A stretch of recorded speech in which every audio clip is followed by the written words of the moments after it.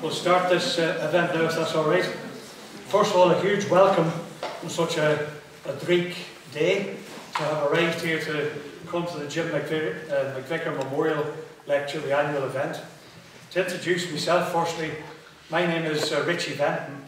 I'm the Scottish Socialist Party's National Trade Union Organiser and a friend and comrade of the late Jim McVicar. Now, first of all, to explain that this event we've turned into an annual one, we decided to honour and commemorate the life and struggle of a good friend and comrade Jim McVicar on an annual basis with a lecture. The first one I did, the second one Gordon Martin from the RMT did, and today we're very pleased and honoured to have Henry Bell, who will introduce properly in a few minutes.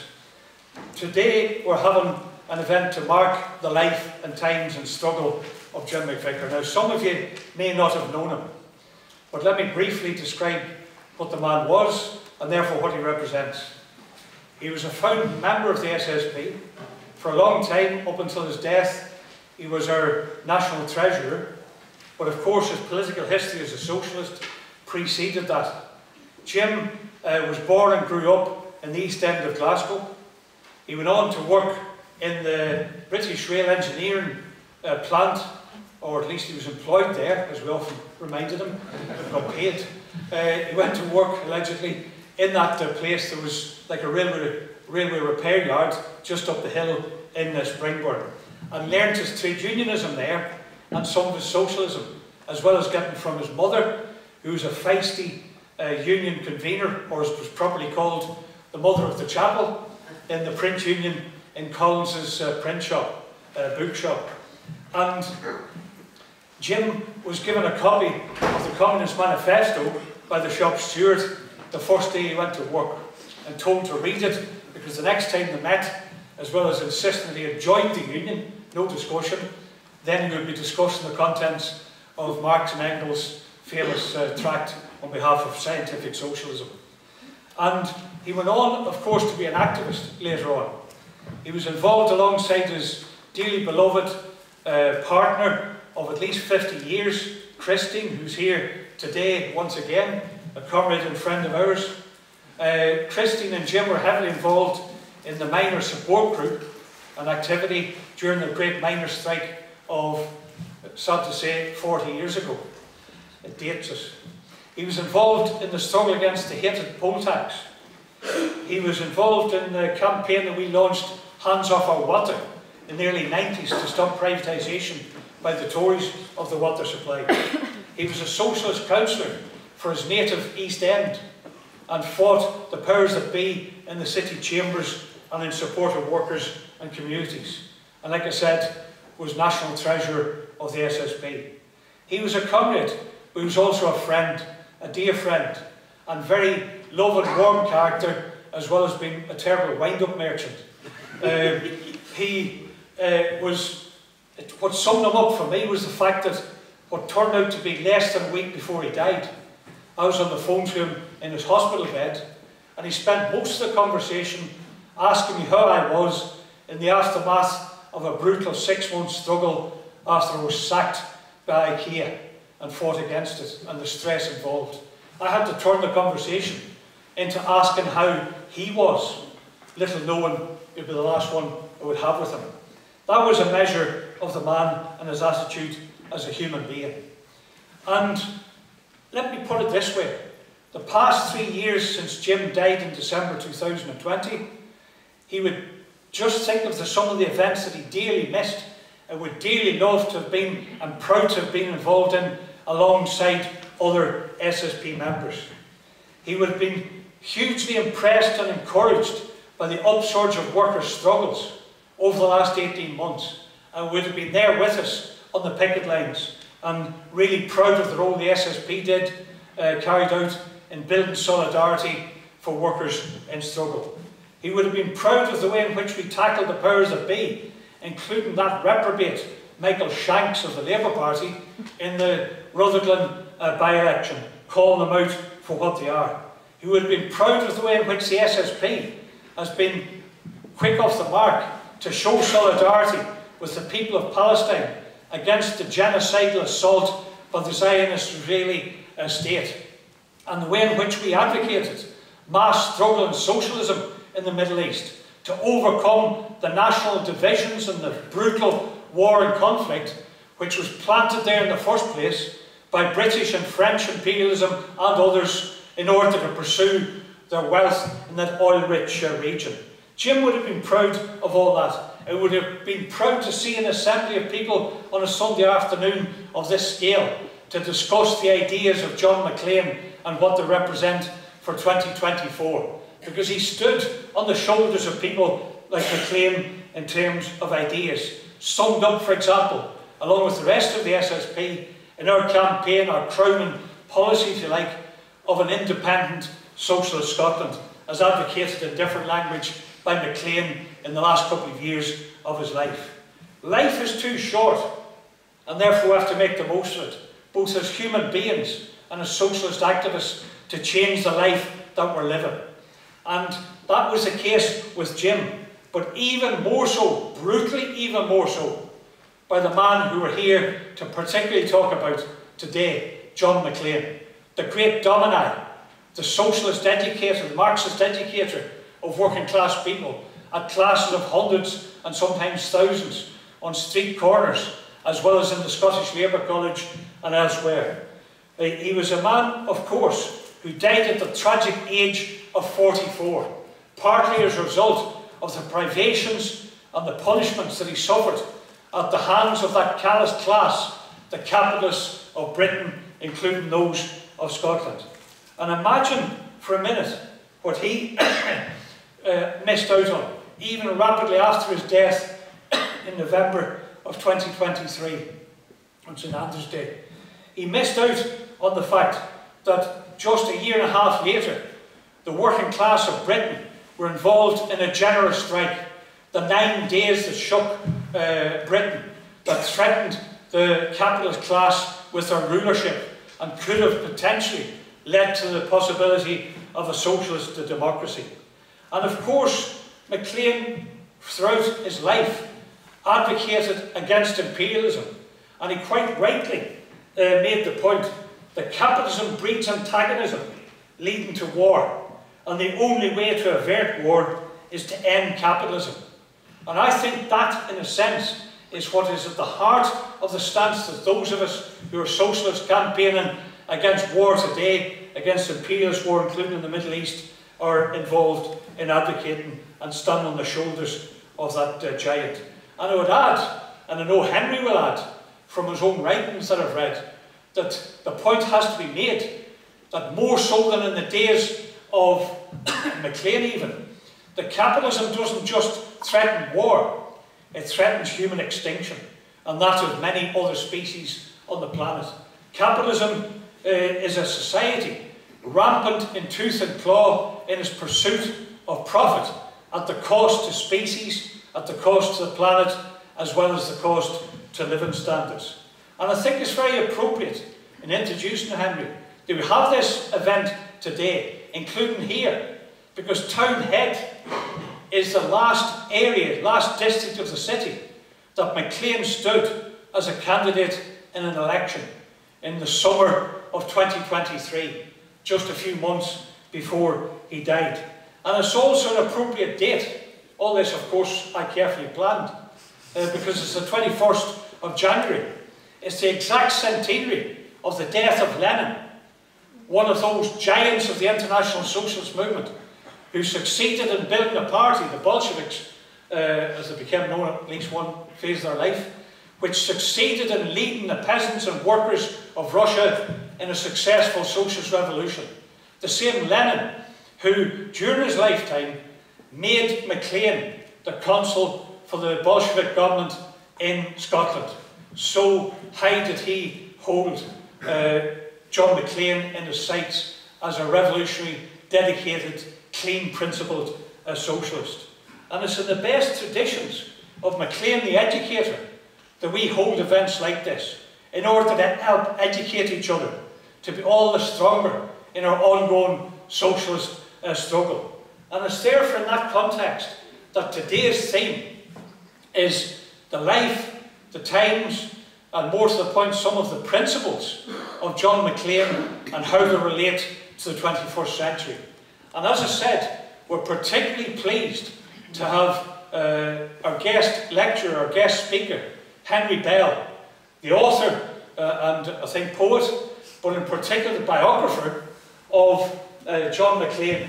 I think the most authoritative biography. I'm not just blowing smoke up his proverbial. I haven't read a few things about Maclean, but I would highly recommend John Maclean, here of Red Clydeside, as a good read on that subject, which Henry wrote, I think it was about 5 years ago. And therefore, what we'll have is a lecture from Henry on that subject. We'll then, after I cough all over you, and forgive me, post-COVID, I'm not infectious, just suffering the long aftermath 6 weeks later. But we'll then close that session, have a tea break, and then we'll have some live music from two coms who have kindly stepped into the breach when other artists suddenly let me down at the last minute. So that's the plan. So therefore, give a good round of warm applause, an introduction and welcome to Henry Bell on the question of Maclean.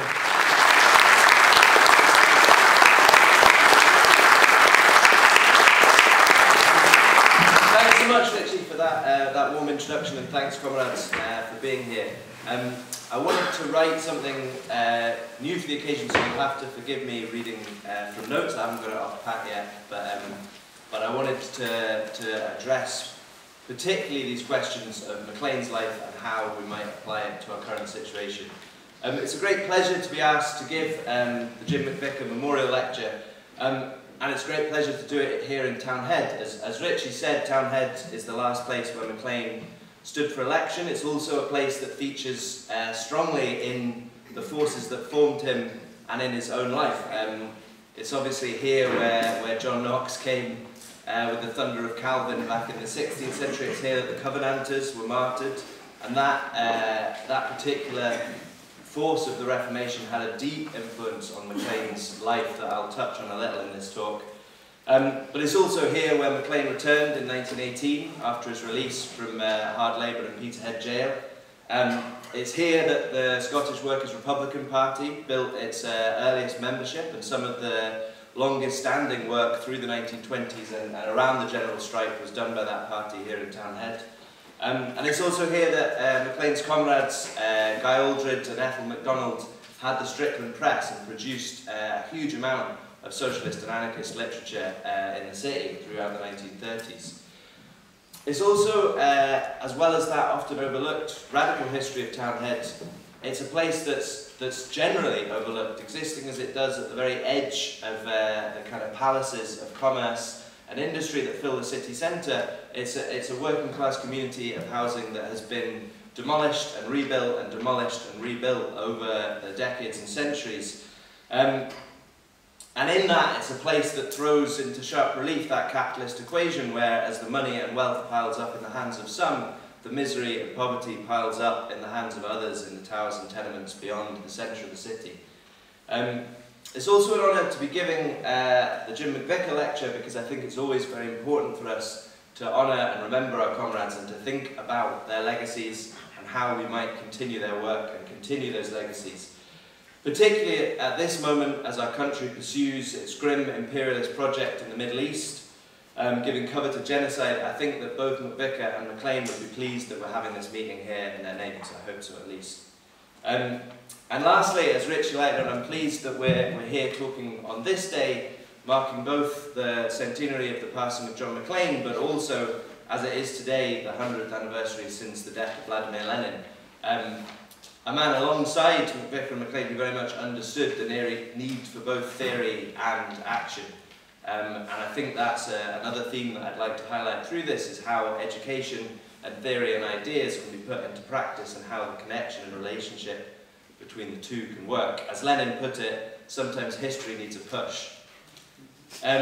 This is going to be a lecture about history, but I hope it's not an academic lecture. I hope that we all understand that it's a history that is our history and a history that has a great bearing on our present and on our future. I'm going to talk about the life and politics of the great revolutionary Marxist and educator John Maclean.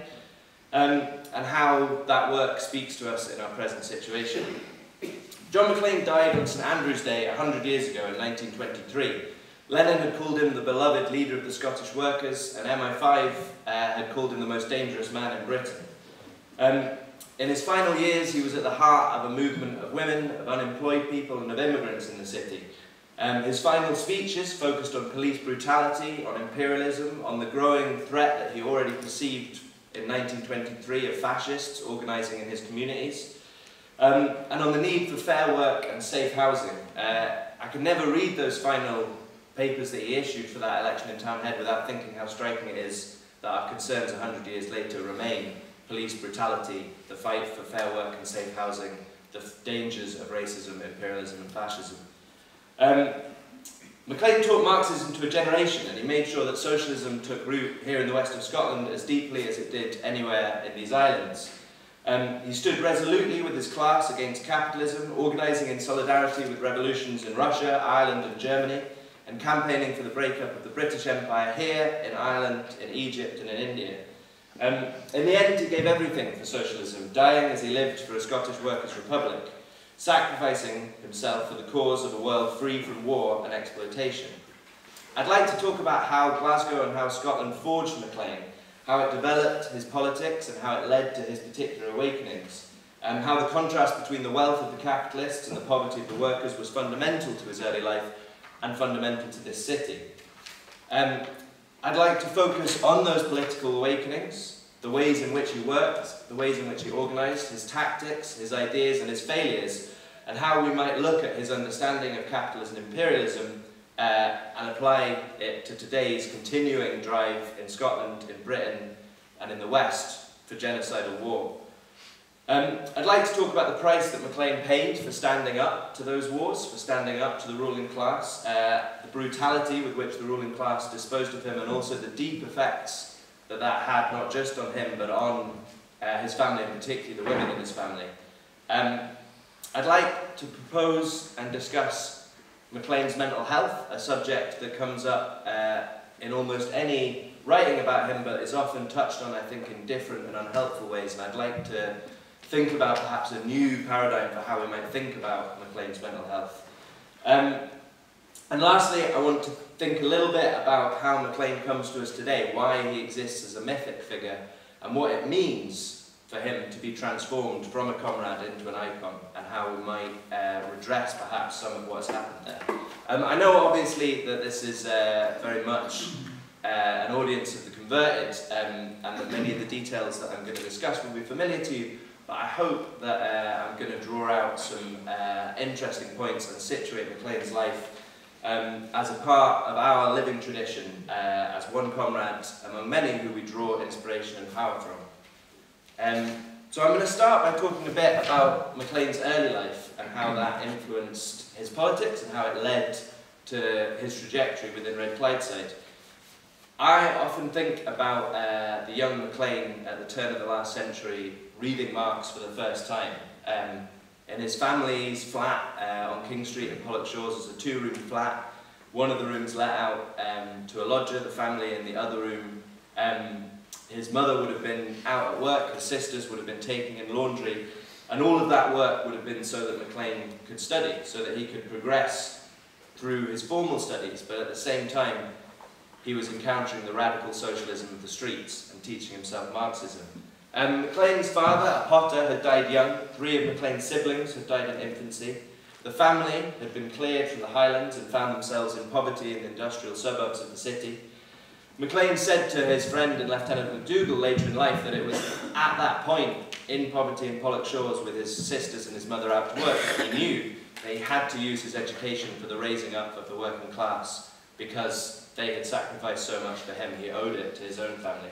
In his studies, first at Queen's Park School, then at the Freekirk Training School, and finally at the University of Glasgow, where he studied economics and politics, but it was the economics and politics of the establishment. But he also learned how to teach. Outside of that economics of the establishment, Maclean encountered the radical ideas of revolutionary socialism. As a teenager, he recalled reading Capital for the first time, and in chapter 10 of Capital, there's a moment where Marx writes, The average duration of life in the pottery districts of Stoke-on-Trent and Woolstanton is extraordinarily short. Nearly 2/5 of all deaths are the result of pulmonary diseases among the potters. Dr. Boothroyd, a medical practitioner at Hanley, says, each successive generation of potters is more dwarfed and less robust than the preceding one. And I think about how Maclean must have felt reading those words and knowing that his father, just 6 years before, had died of silicosis, which at the time was called potter's rot. That his 2 brothers had also died from pulmonary diseases. This was Maclean encountering his own family life, his own father and brother's deaths, laid out in a clear, materialist understanding that these were not random tragedies, these were an intrinsic cost of capitalism. This was something that was being done to the Maclean family, a social murder, not a random event. In chapter 27 of Capital, Marx writes, "The clearing made by the Duchess of Sutherland will suffice here. From 1814 to 1820, these 15,000 inhabitants, about 3,000 families, were systematically hunted and rooted out. All their villages were destroyed and burnt, all their fields turned into pasturage, British soldiers enforced this eviction." Again, it's Maclean's own family history. His family had been driven off the land, his mother and grandmother had walked 100 miles from Corpac to the Clyde Valley. They'd been forced out of their homes for reasons that Marx was here explaining in meticulous detail. This was the economic underpinning of Maclean's own life. This was why they were working class, why they were dying young, and why their life was a struggle. Maclean found in Capital a clear explanation of his own material struggle, and a key to ending that struggle and building a better world. Marx named capitalism so that Maclean could see a way out of it. This moment, I think, is pivotal for Maclean because I think he understands here that the application of Marxism to the everyday lives of the people is an opportunity to transform the world. If he could describe the tragic global implications of capital with reference to the realities of the people around his lives, he knew that education could be key to their liberation, and that he only needed to give people a language with which to understand the oppression that they already felt inherently. Sylvia Pankhurst gives us a description of Maclean in this early period as an educator, where she says, "Thick-set and swarthy as a Neapolitan, he recalled to me irresistibly the thought of a great brown bear, his small eyes dark and twinkling, his mouth, as he talked, with his entire set of white teeth, like a dog, at times playfully opening it in a game and shutting it, drawing his lips back in a snarl. Both expressions were common to him. I've heard him in his hoarse voice, with delighted smiles, expounding to his class on Marxian economics the parable of the 3 coats, as though the very hearing of it were the universal cure-all, the wine of life. He caused young men and women to read and think for themselves." Maclean didn't just believe that Marxism could be liberatory, he felt in himself that it was liberatory, that it had changed his life and that it had changed his family's life, and he wanted the working class to understand their relation to power. In the year that followed Maclean's Damascene conversion to socialism, he taught classes on Marxist economics to tens of thousands of workers on Clydeside, in the Fife coalfields, in the Welsh valleys and beyond. The project of his life was touring the whole of the British Isles and Ireland and teaching Marxism. And that was his great contribution to the struggle, and I think, curiously, we often overlook that. Maclean obviously stood against the war, he made his famous speech from the dock, he stood against empire, he endured hard labour in the capitalist jails. Those are the things that make him an icon, perhaps, but the thing that made him a revolutionary was his steadfast dedication to Marxist education and the fact that he pursued that for his whole life without relent. I think it's an extraordinary thing for our movement to have a figurehead who is an educator, whose revolutionary message is not on the barricades or the picket lines, as important as the barricades and picket lines are, but is in rooms like these where people talk to each other and come to understand their own lives and their own existence. And I think there's a crucial lesson in that today. I've been part of the revolutionary left my whole life, and my whole life I've been on marches and occupations and at picket lines, but it was only in 2020, during lockdown, where I had the space to finally read Capital, and with a small group of comrades, we did that over the lockdown online, and it was life-changing. I can honestly say it was life-changing. Not because the ideas were new, I've obviously heard them at meetings many, many times, but it was because the precision and the logic and the method of those books transformed how I thought about my own life, how I thought about my own work and my family. And I think we often neglect that message of Maclean's, that truly education can liberate us.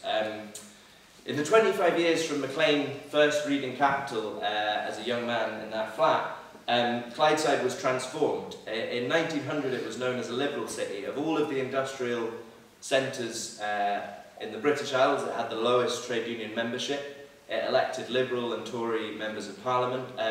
The socialist movement was so small in Edwardian times that there's a bit in Maclean's diaries where in Maclean's letters where he's writing to a comrade about how great the Socialist Democratic Federation's meeting had been in the town because nearly 20 people had attended the meeting. I find that a really powerful and hopeful thing to remember, because within a decade of Maclean writing that letter, Clydeside is transformed into a city of the world's revolution, a city in which hundreds of thousands of people attend meetings. And the fact that ideas can transform a city and a people that quickly is something that I think should be a great source of inspiration to us today. 100 years on, Glasgow remains a city firmly associated with the working class movement and I think well known as the city in which socialism is most firmly established. And I think many factors contributed to that, but undeniably one of them, foremost one among them, was Maclean's commitment to radical education.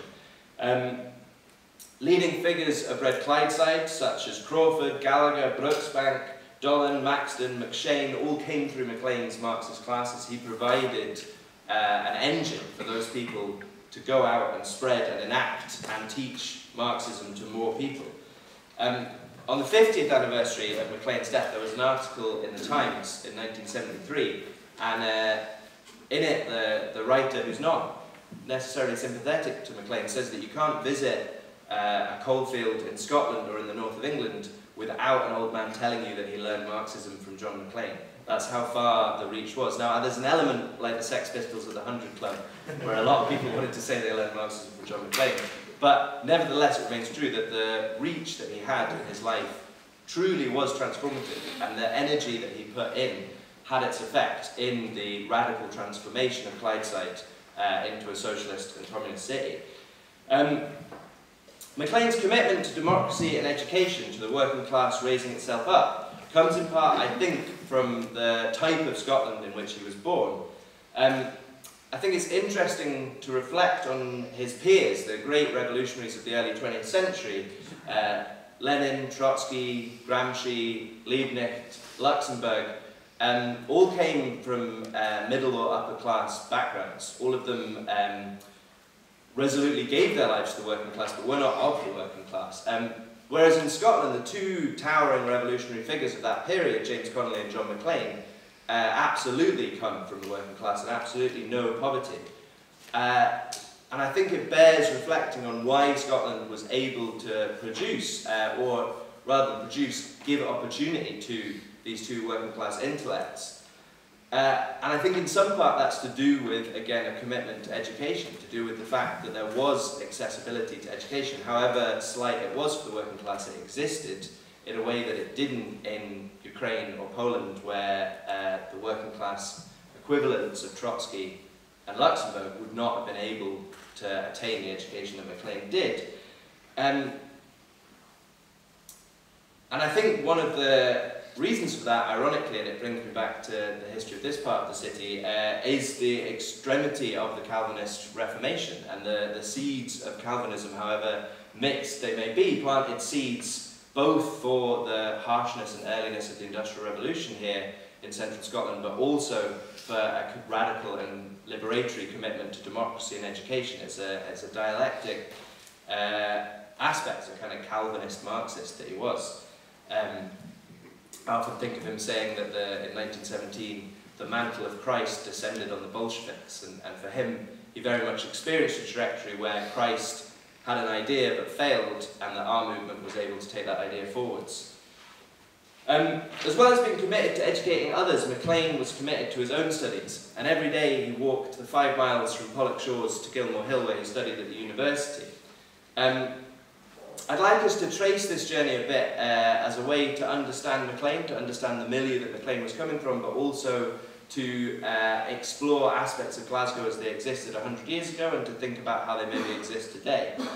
So as he left his home on King Street, which is now Shawbridge Road, he passed what's now the demolished Shawbridge Arcades and the John Maclean Cairn, and he'd immediately hit the wall of the grounds of Pollock House, which was still the private gardens of the Sterling Maxwell family's estate. He'd follow that wall, and I think the contrast between the unbelievable opulence of Pollock House and those gardens, I don't know if you've been to Pollock House, and there's a photo by the cafe of the staff party. It's a staff Christmas do. There's some 300 people that were working for the Sterling Maxwell family at that time. Unimaginable to the tenement dwellers just on the other side of that wall where Maclean lived. The Sterling Maxwells owned most of what is now Pollock, Pollock Shores, Crossmaloot, Dunbrec and Pollock Fields, and by the 1900s they were turning those areas of farmland and coal mining land into housing. But their wealth didn't come from property, and it didn't come from the exploitation of the Scottish working class. The Sterling Maxwell's fortune was made in the West Indian Mercantile Company, which profited from slave plantations throughout the 18th century. The Maxwells controlled 4 major plantations in Jamaica where hundreds of enslaved people were forced to work for them. 4 members of the Sterling Maxwell family are named recipients at the abolition of slavery when compensation is paid by the British government to slavers, and they get £22,000 for the emancipation of 1,343 people that they enslaved. That's more than £3 million in today's money. The family also had plantations in Virginia, for which no records survive. And a final note on them that I think is interesting, they mostly trade as the Earls of Nithsdale now, but they still occasionally use their title as Barons of Nova Scotia. And this was a Scottish peerage which was created for them for money. They paid the Scottish King to become Barons of Nova Scotia, and the money was used to fund the Scottish colonisation of Nova Scotia, a colonisation that is now recognised as a genocide. The Acadian people of Nova Scotia were entirely displaced. And worse than that, Scottish settlers in Nova Scotia were paid for the scalp of each Micmac person that they returned to the town. And the Maxwells still keep apartments in Pollock House and still use their Nova Scotian title. That might all seem like a slight digression, but I think it's an important thing to understand how intertwined empire and the suffering of colonial subjects was to the suffering of working class people in Pollock Shores, because the people directly oppressing them were the same people.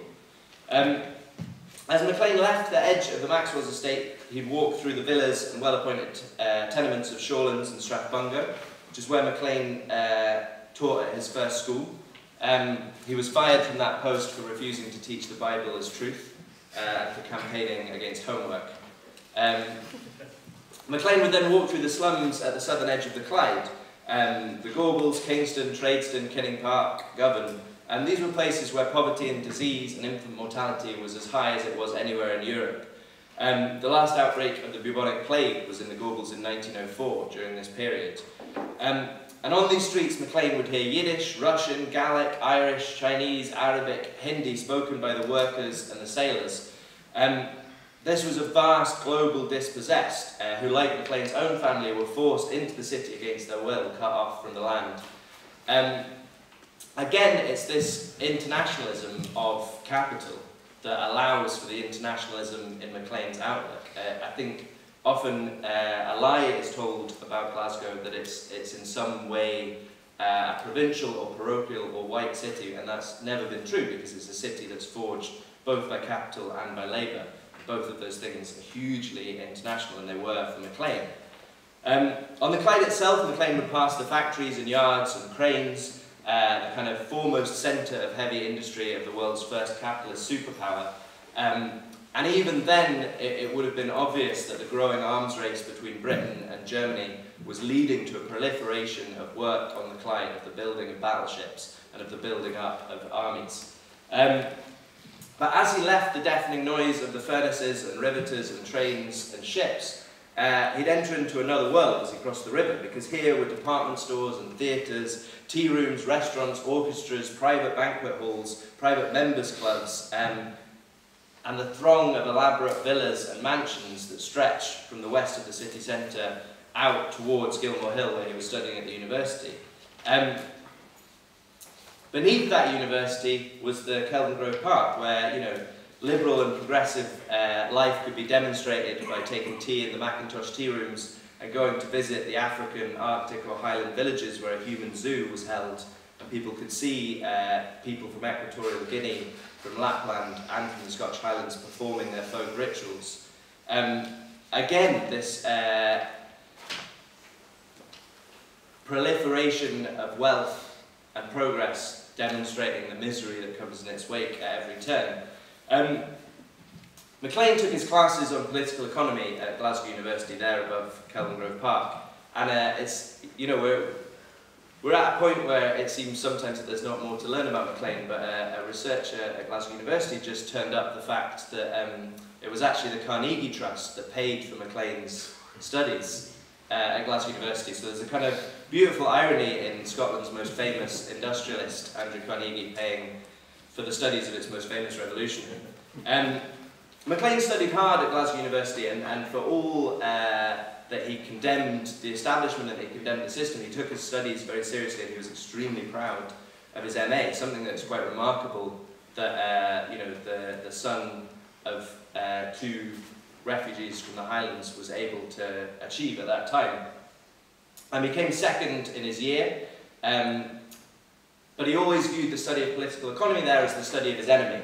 And he devoted himself instead to Marxism and to Marxist texts. I've taken us alongside Maclean on that walk there to highlight the material conditions of his own development, his own connection to class and internationalism, but also to look at the deeply entwined nature of capitalism, colonialism, racism and war.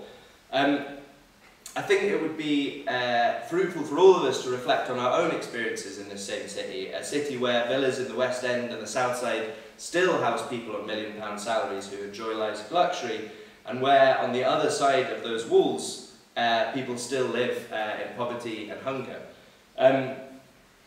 It's a city of thousands of damp flats, of people that can't afford heating. It's a city where increasingly young immigrant men share rooms and share IDs and cycle across the city delivering Korean food to people that hardly think about the people that are bringing them their dinner. It's a city where hundreds of refugees are homeless through this winter, and a city where machines made in Govan continue to rain hell down on Gaza. In the 21st century, the distances are far greater than they were for Maclean. Our immediate oppressors don't live at the end of our streets anymore. The factories, those that remain, are headed by faceless boards and bosses hundreds and thousands of miles away.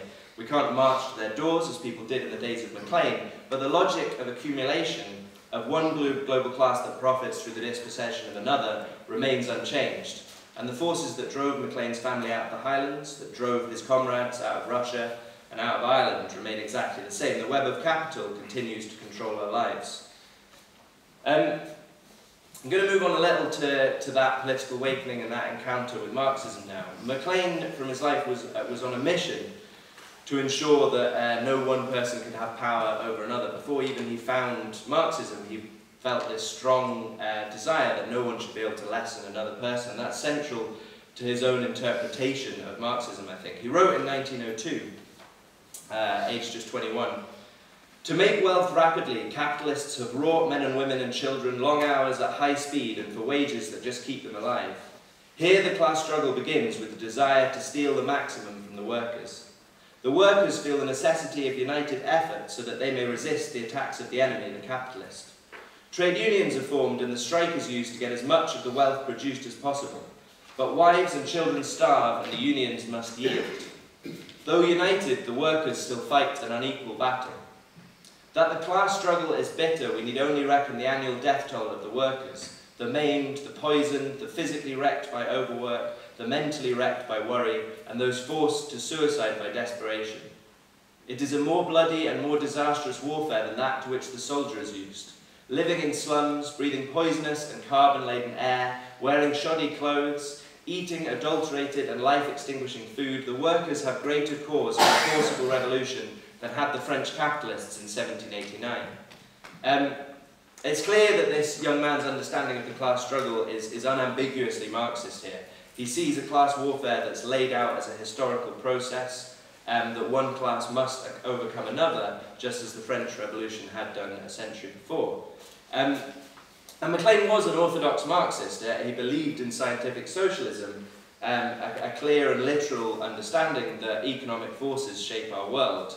But he wasn't inflexible and he wasn't sectarian. Maclean's politics grew from each struggle that he encountered. And throughout his life, he didn't just try to teach comrades, he tried always to learn from comrades. His initial political route was purely electoral. As a member of the Social Democratic Federation, he was part of a Marxist political party that believed that universal suffrage and the ballot box, after the model of the German SDP, was the best path towards worker control.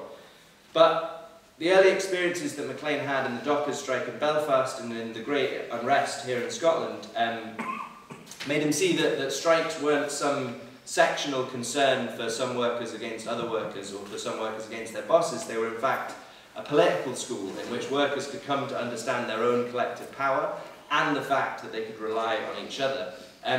Maclean's organising work at the Singer strike and with the women at the Neilston Mill in particular gave him a firm belief in the power of workplace organising and also in what syndicalism had to offer to the movement. His politics were transformed again by the street meetings that he held. Here in Glasgow and across Scotland, he was surrounded at these meetings not just, or not even chiefly, by the workers of the factories and shipyards, but by the unemployed and by the homeless, by what the Social Democratic Federation dismissed as a class that would come along with them rather than a class that would lead them. And Maclean saw something different, and he began to organise actions such as the symbolic occupation of the Glasgow Stock Exchange, the occupation of the City Chambers just down the hill, and these really prefigure a radical street politics of the 1920s and the hunger marches and the organising of unemployed people by the Communist Party.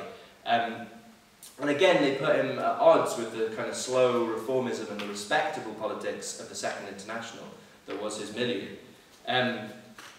Prince Kropotkin wrote at that time that the Marxist parties of Western Europe felt that the once respected occupation of revolutionary was now a useless relic, a kind of buffoonery or provocation.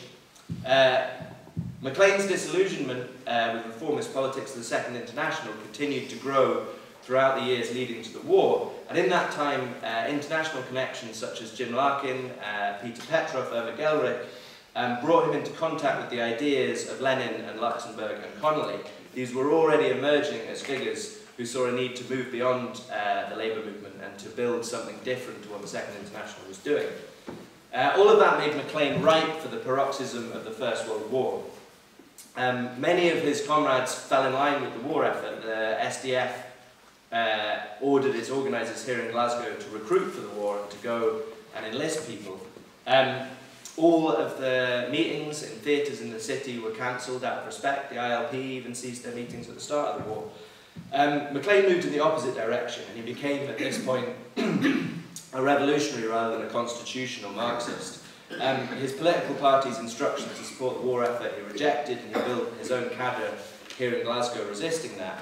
And I think that's because his deep understanding of Marxism allowed him very easily to comprehend the forces at play in this new imperialist war. He saw clearly that the internal contradiction of capital that he taught every night in his classes, the fundamental fact that the capitalists must drive down wages whilst producing ever more commodities and selling them to the very proletariat they exploited, meant that those capitalists had to find markets beyond their own country. And if they had to find markets beyond their own country, they had to have empires and they had to keep armies. Both for the pillaging of raw materials, but also for the holding of captive markets to flood those commodities into. So if capitalism required imperialism and imperialism required war, then in the evidence of the First World War, Maclean had the clearest example yet through which to explain Marxism to the people of Glasgow, who now were not only being literally exploited by the bosses, but were also being sent off to die in the trenches. Like Lenin, Maclean believed that the First World War needed to be transformed into a class war, into a civil war. And he said about that at once, believing that organising here in Glasgow was the best way to end the slaughter. Again, I think there's points of inspiration we should take from this. I think that Maclean's ability to transform his politics, to absorb ideas from anarchists, from syndicalists, from Christian socialists, from Bolshevists, relied on his solid grasp of Marxism. That gave him the gift not of being a doctrinaire or steadfast thinker, but of being a flexible thinker who had a system for absorbing and synthesizing new ideas. And I think we often encounter, both in political parties but also in ourselves, ideas that are too fragile to be flexible. And I think Maclean is a great lesson in rejecting that kind of thinking and applying a radical method to what we encounter in the world. He was also suspect of anyone that quoted Marx in a "thus spake Marx" kind of way. He believed that Marx was no prophet, he was someone who presented his ideas. And I think we should do the same with Maclean. I don't think that there's a great deal to be gained by holding up Maclean as some kind of prophet or his writings as some kind of scripture. But I think that we can look at his political and tactical decisions and try and apply them to our own lives. As has already come up from Richie and myself, the minds of many of us in this room will be on Palestine. And I think it bears thinking about how Maclean's legacy should impact those of us organising in solidarity with Palestine and campaigning against Israel's genocidal war. For me, the key to that is to return to economics. I think too often the positions of Israel are presented as religious or historic or civilizational conflicts. And in that way, the material realities of Israel are obscured to us. And by obscuring that reality, we obscure the solutions to that oppression, or we make the solutions seem distant. But they are. They're immediate, and once you unpack the forces behind them, they're deceptively simple. There's a trail of money that leads from the now nigh on uninhabitable homes of Gaza directly to the factories here, and through them directly to the stock exchanges in London and New York. The violence that Israel has subjected Palestinians to for 75 years is a colonial violence that's condoned and supported by our countries for profit. Israel isn't propped up by guilt, and it's not propped up by ideology, it's propped up by money. The mechanisms of the occupation itself are economic. The sudden collapse of Israeli manufacturing and construction shows us that as Israel loses access to the cheap captive labour in its economy, it holds those open-air prisons deliberately to hold a cheap labour reserve in its country. It's also obvious in the oil prospecting that's already going on off the coast of Gaza, and I'm sure we'll see soon Israel beginning to try and extract that wealth from Palestinian waters. We can also follow the economics of international solidarity. Why are America and Britain defending Israel, and why are they bombing Yemen? And why do we find ourselves embroiled again in another imperial war in the Middle East? A war that almost hysterically is called Operation Prosperity Guardian, Operation Money War. They're not even bothering to lie to us there.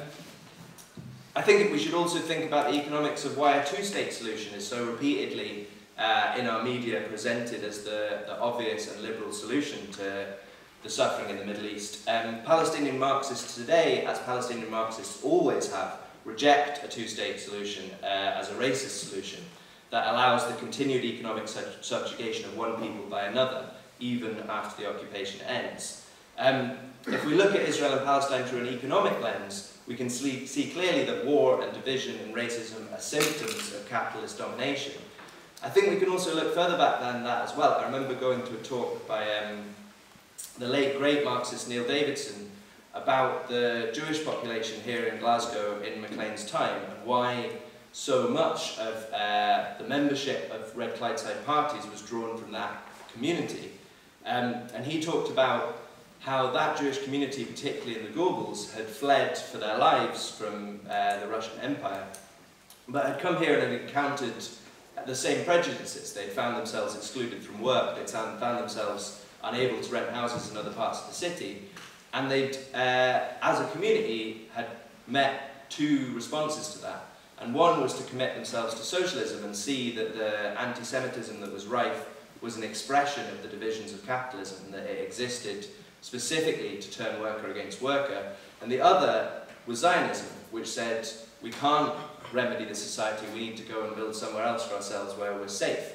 And that battle between Zionist and Bundist socialist forces within that Jewish community is one in which I think our movement failed. We failed to put across the answer to Jewish comrades in Europe that they could be safe. And Zionism, therefore, is a kind of outsourcing of anti-Semitism here to the Middle East. When we talk about there being anti-Semitism among Palestinians in the Middle East, that's something that has been forced upon them because anti-Semitism as an evil of capitalism was not resolved here in Europe. A further purpose of this economic analysis of our nation's wars is to draw the direct lines from those wars to the people that are responsible here, and to see the incredible interconnectedness of finance and the military, and to lay the blame here at the feet of Scottish capitalists. And make no mistake, Maclean was at war with Scottish capitalists. I think it's also all too easy to blame the British state or to blame British capitalism, but it's always been Scottish capitalism that has been complicit in these imperial violences. And I'd like to mention briefly the Thalys 3, who were convicted in December of trespass and sabotage at the Thalys plant in Govan, a site where Maclean organised at the factory gates and which now produces the optic parts of the drones that are used in Gaza, the Reaper drones. And those three comrades will be sentenced this week at the Sheriff Court, and I think we should go down and show our solidarity and gratitude to them. Maclean never shied away from asking a great deal of the workers. He never underestimated what the workers could offer, and that they could act in solidarity even if it was against their own interests, particularly in the case of shipyard workers and munition workers. And I think that remains true today. Scotland has a deep militaristic history, but it also has a deep history of anti-militarism. And I think if we look at the Clyde Workers Committee and their work, we look at things like the Rolls-Royce workers' solidarity with Chile, and we think about how at BAE and Thalys, we could ask fellow workers in those factories to show that solidarity again today with the people of Palestine. A third and final economic lesson from that I'd like to touch upon is that Maclean's understanding of capital, crisis and imperialism meant, as Ritchie put it, that he understood that capitalism inherently brought with it in its storm clouds the trail of war. And I think we know, as Ritchie said today, that capitalism brings with it death for everyone. It is a death cult. It's an absolute truism that you are either against capitalism or you are for the end of the world. And I think we need to be communicating that message louder than ever, because I think that many, many young people feel that deep climate anxiety and that deep understanding that we are part of a society that is destroying the planet. But like workers in Maclean's time, they don't necessarily have the language and structural analysis with which to piece together how and why the planet is being destroyed. And I think Marxism in Maclean's classes offered that to workers in their fight against the war, and I think we can offer it today to people struggling against fossil fuel industries and the factories at Grangemouth and in Clydebank. Maclean paid a brutal price for this stand he took against the war. The state made his life unlivable, they took away his freedom, they took away his health. When I was writing this biography, one of the most kind of poignant moments for me was when I first went into the records office in Edinburgh and I asked for the Maclean papers. It's the place on Princes Street where they keep all the government and police records. And this huge trolley came up with stacks and stacks and stacks, because every meeting he held, everywhere he went from 1915 until the end of his life, there were shorthand police reporters and spies, both from the military, from Strathclyde Police and from the secret police, following him. And I think the impact of that on him cannot be underestimated.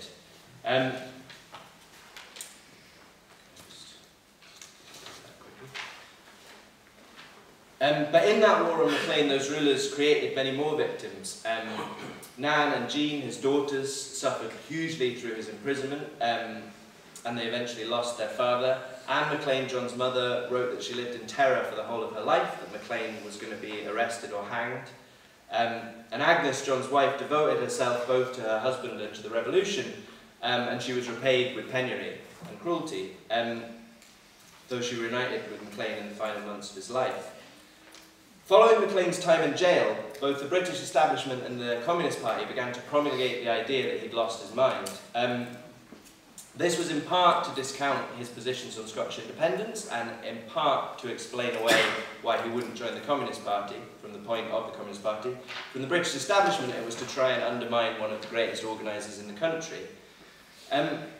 I mention it because I think anyone that's read Maclean's writing before prison, during prison and after prison would be lying if they said that his analysis and his wit and his critical faculties are in any way diminished towards the end of his life. It's in those final years of his life that he puts together concepts of imperialism, where he finally comes to understand the point of the Easter Rising and the meaning of Connolly's work in Ireland, and to extend it to what can be done here in Scotland. But I also think anyone that reads those writings and doesn't see that, particularly in the letters from prison, we're dealing with a man who has become paranoid and obsessive. And I think there's little doubt that Maclean did experience a breakdown in Peterhead. But I'm not saying that to echo slanders of the likes of Willie Gallagher and Manny Shinwell, because I think that too often this is viewed as some kind of mark against him or a way to disregard his writing or later organising work, and I couldn't be further from making that point. I don't think that his mental health should ever be weaponised against him. I want to think about that madness in a different way. There are these key questions. Did he have a psychotic break? Was he unstable afterwards? Were his positions on independence and the Communist Party affected by ill health? And were the accusations against him simply slanders set to destroy him? And I think those are interesting things to discuss, but I would prefer to look at the accusations of madness against Maclean in a way that I think is less dated and more relevant to where we are today. We know undoubtedly that Maclean suffered huge physical and mental suffering at the hands of the police and the prison system. We know that much of his paranoia and his overvalue ideas of being followed, of being betrayed, of being poisoned were actually rooted in truth and in real facts of how he was persecuted by the state. And I think hopefully we've reached a stage where we can synthesise our understanding of Maclean's mental suffering into our image of the man without lessening him in any way. I think we should be standing in compassion and solidarity with a comrade who suffered greatly in jail, and who was traumatised by those experiences, but also drew lessons from those experiences and came out strengthened in his commitment to the revolution. In thinking about that, I'm also kind of conscious of that other Glaswegian radical R.D. Laing, and how he described the link between breakdowns and breakthroughs. And I think there's something in that of how we look at Maclean. I'm going to round up with a sort of bit of time thinking about the myth, legend and legacy of Maclean, how he comes to us today as this kind of mythic figure, this icon of Red Clydeside, almost a kind of like talismanic presence in the movement. Maclean and his comrades unleashed an energy that helped generations of people in Scotland to understand their class interests and to periodically shake the bastions of political and economic power. As a symbol, he was present at and inspired decades of radical action, from the rent strikes and peace crusades of 1915 to the international brigadiers of the 1930s, the unemployed movements of the 1920s, the Lee Jeans, Upper Clyde shipbuilder workings of the 70s and 80s, the Glasgow girls of the early 2000s, and the surrounding of the deportation ban on Kenmure Street a few years ago. These movements gain in their strength and self-knowledge through the legend of Maclean and through the legend of Red Clydeside, and it plays an active part in the city. His life and work inspired countless thousands of socialists and communists. He's become a kind of secular patron saint, both for the Scottish socialist movement, but also for the literary renaissance, for the folk revival, and for ideas of Scottishness itself. His daughter, Nan Milton, wrote that he forged the Scottish link in the golden chain of world socialism. And people like Hamish Henderson, Hugh McDermott, Matt McGinn, Mary Brooksbank took up that message, that idea of Maclean representing a Scottish internationalism and a Scottish identity within a world brotherhood, and built the folk revival, the literary renaissance, the People's Festival, many of the things that we come to associate with what Scotland is, along a Maclean line. His daughter, Nan Milton, added that she thought that it was the poetry and the song that contained the true heart of Maclean.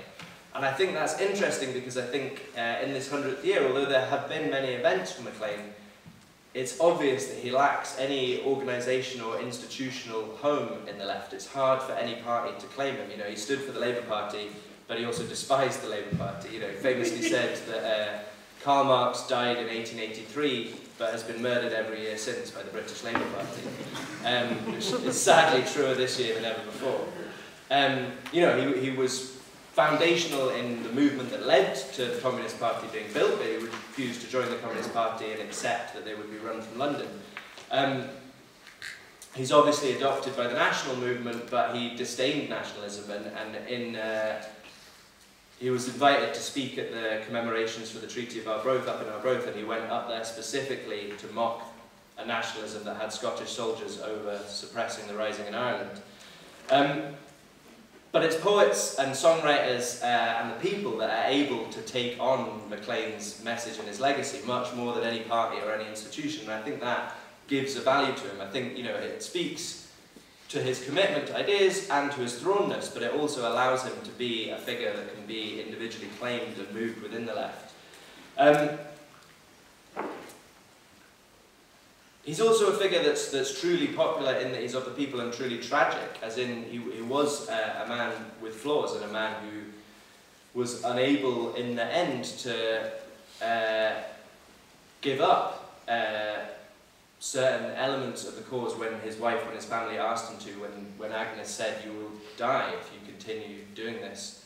And he rejected that, and he did indeed collapse on stage at a cinema in Oatlands and died at home a few days afterwards. And I think that's also worth reflecting on it. Like, I was thinking in writing this book about what is the point of Marxist biography, like what are we trying to achieve by writing the life of one person?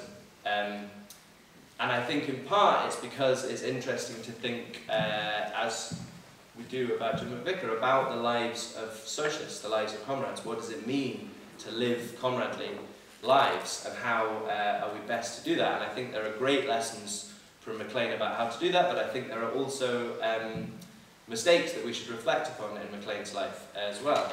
And in that way, I think the myth of Maclean can be obscuring. I think that we lose sight of the man, Maclean. We lose sight of his subtlety and his humanity and his wit and also his thrownness. Maclean's relation to nationalism is also a part of that myth, and at times that's been foregrounded, and I perhaps haven't touched on it very much in this lecture, and I don't really intend to, but it's interesting though, I think, to note that it was a politically disastrous decision at the time for Maclean to come out with Scottish independence. It divided him from the mass of the workers around him, and although he built a party, the Scottish Workers' Republican Party, that was a foundational Scottish Republican movement, it didn't achieve a mass membership, and after his death it failed to build on what he'd achieved. But that isn't to say that Maclean's position on Scottish independence was wrong, or that it was an error. It gave him a constituency out with Marxism to speak to, and it also presaged the key anti-imperialist battleground of the 20th century, which was the application of socialism to national liberation. Maclean remains well remembered and mythologized by nationalists, but he was never a nationalist, and I don't think we should allow him to be claimed as one. Marxism was his guiding model for understanding the world, a model that allowed him to critically examine facts and come up with an economic and moral basis for action. He saw Scottish independence as a tactic that could be used instrumentally.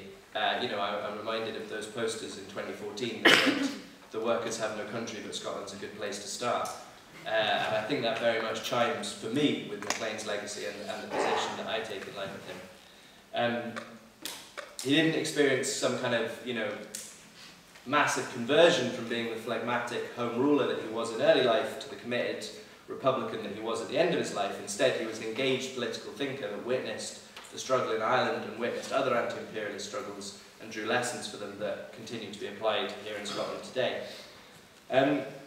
I also think that though he was isolated at the end, though he didn't manage to build the Republican movement here that he dreamed of, we shouldn't count that against him, and we should understand the interconnection of anti-capitalism and anti-imperialism that he laid the foundations for, though defeated in his lifetime, remain a key battleground for us today. And it's our defeats and sacrifices that give meaning to our movement. Maclean's death is a sort of foundational myth for our movement, and as Rosa Luxemburg said, our defeats are vital to us. We need every one of them because each one is a step in the right direction. Maclean is vital as a myth to me. We need stories to help us to live imaginatively in this city and in this movement. And Maclean, more than anyone, provides that, I think.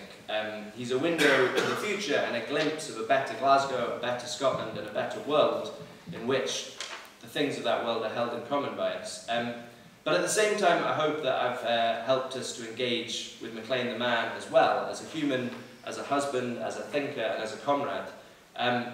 By remembering Maclean as a man who lived in this city and fought for the total reconstruction of society, the same reconstruction that we're fighting for today, I think we can best embody his life he did, and to live up to his rallying call, we are out for life and all that life can give us. I'd like to finish by reading a poem that I'm fond of by Alan Bold that touches upon the radical history of Scotland and how it has been used and misused and how we have a chance to do something different with Maclean.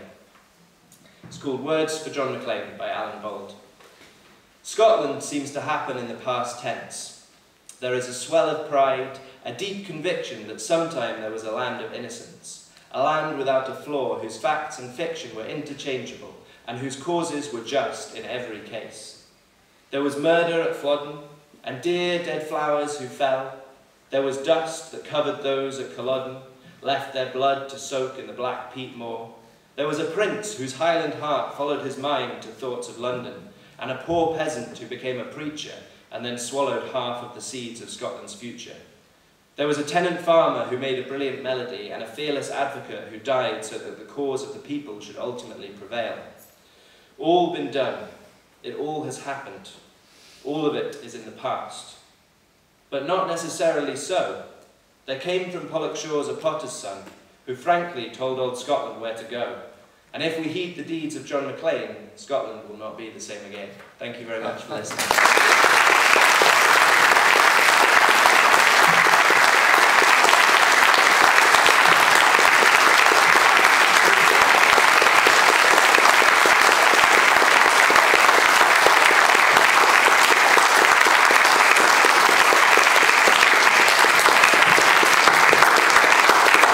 I think you'll all agree that was outstanding, superb, thought-provoking, educational and thoroughly enjoyable as well. And just to draw things to a close before a tea break, let me explain what's going to be happening and a couple of appeals to you. First of all, if you've not already done so, please make sure you sign the attendance sheets that's on the table at the back there. Shirley will make sure you get your handwriting in fit state. But that's to make sure you're made aware of future events and all the rest of it. So please do that. On the way out at the very end, we'll have just a modest bucket collection. I say modest because these events do cost.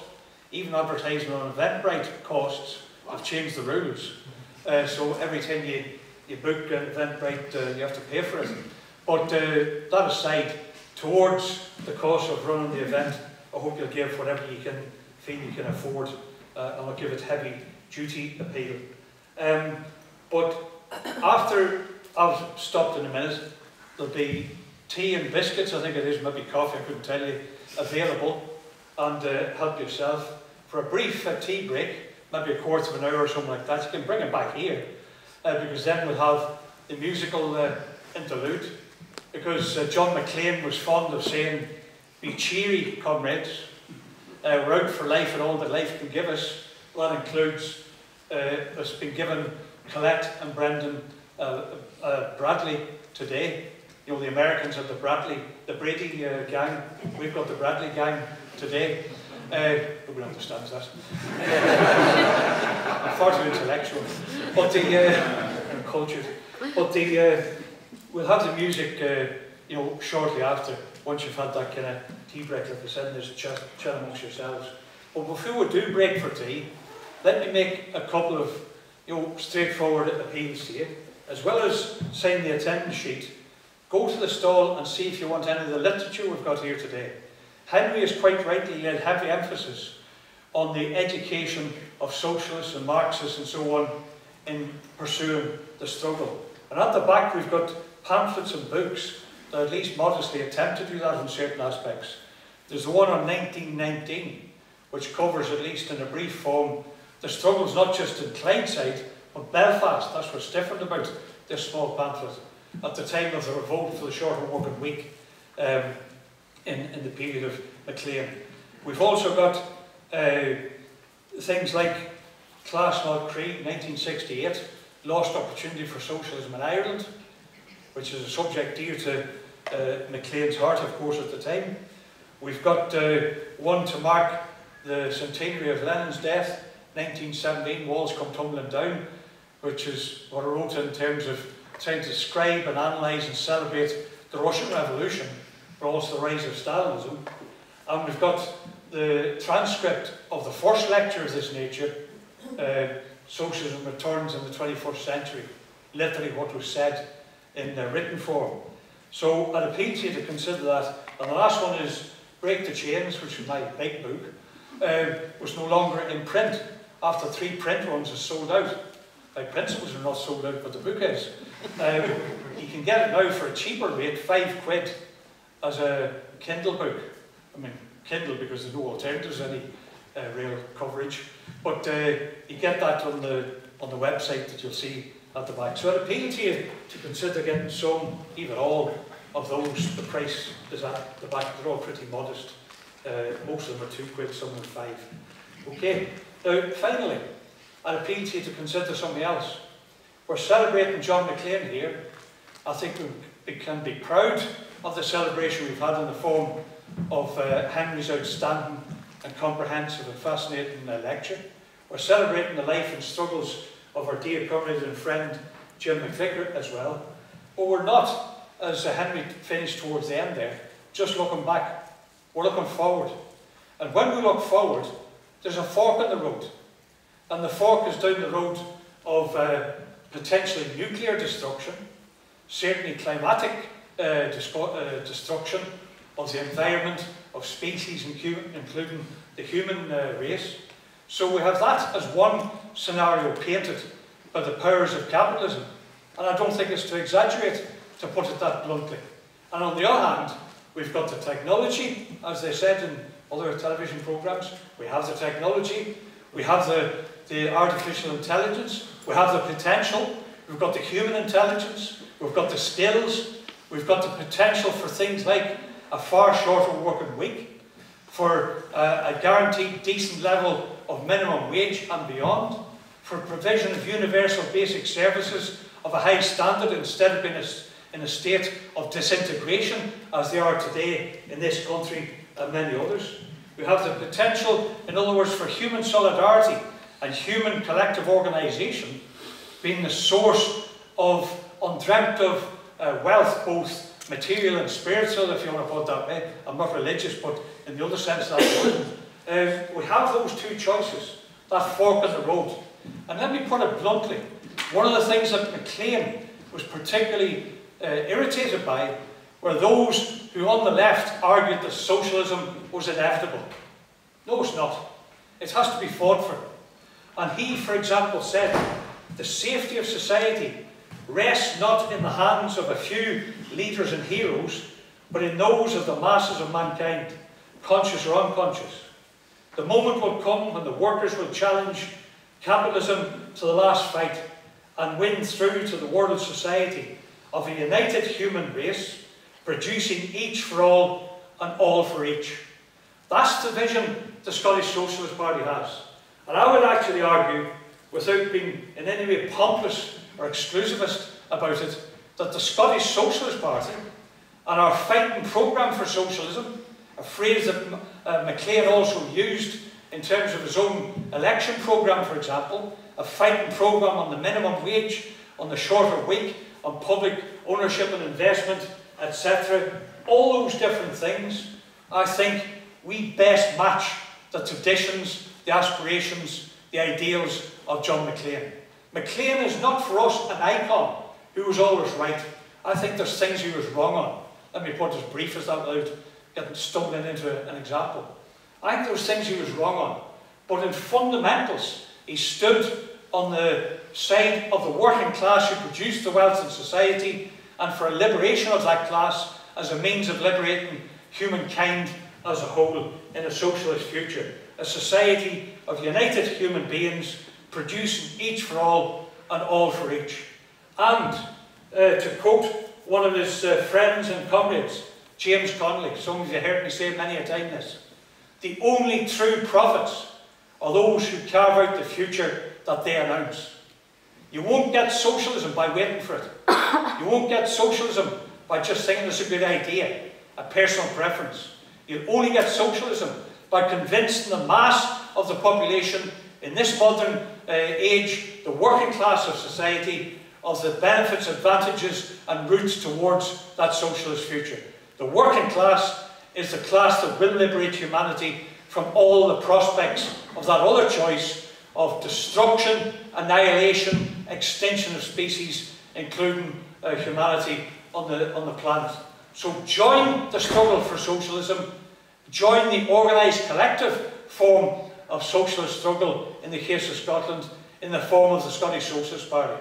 Don't go for second best and say, I'll be a socialist in a non-socialist party. That has been tried and utterly failed. Join a party that's unashamedly socialist, be part of that, help to shape it, and help to shape the future. Be one of those prophets, to use a phrase, who creates and carves out the future that they announce. Join the SSP, but even if you don't, you're very welcome here. Enjoy yourself and come back in 15 minutes for the music. Thanks very much.